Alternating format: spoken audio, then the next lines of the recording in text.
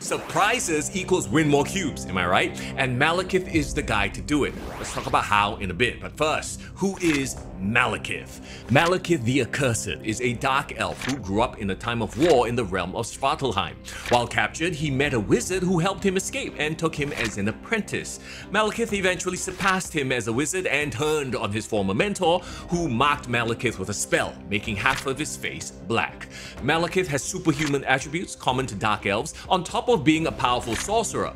He can also summon the Wild Hunt, a pack of mystical dogs, when he wants to track someone down. He's allied with Loki against Thor, fought Iron Man over possession of the Mandarin's rings, and at one time was bonded to the Venom symbiote. But Thor put an end to all that. In fact, when Malekith tried to sick his Wild Hunt on Thor, he lost control of the beast, who instead ate Malekith, so his soul has been imprisoned in Hell. He did escape for a short bit when Carnage was in Hell, but that didn't last very long. Fun fact, you see this Conqueror Carnage variant? That's Malekith down there, playing the role of a step stool. In Marvel Snap, Malekith is a 4-energy 6-power card with the ability on reveal. Add a 1, 2, or 3 cost card from your deck here. It reveals at the end of the game.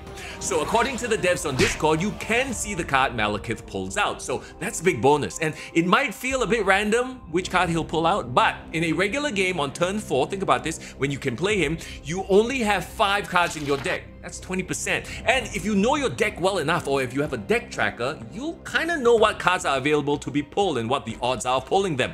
Actually, the later you play him, the better your odds of pulling out what you want are.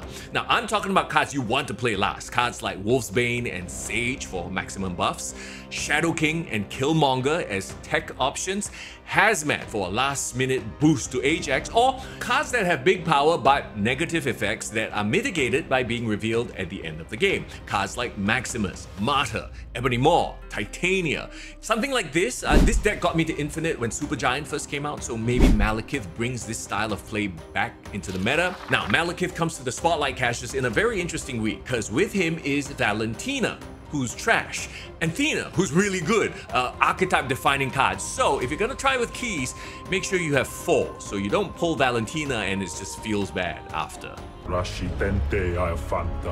So his stat line of 4-6 is actually not bad, considering that he's gonna pull out even more power from your deck at the end of the game.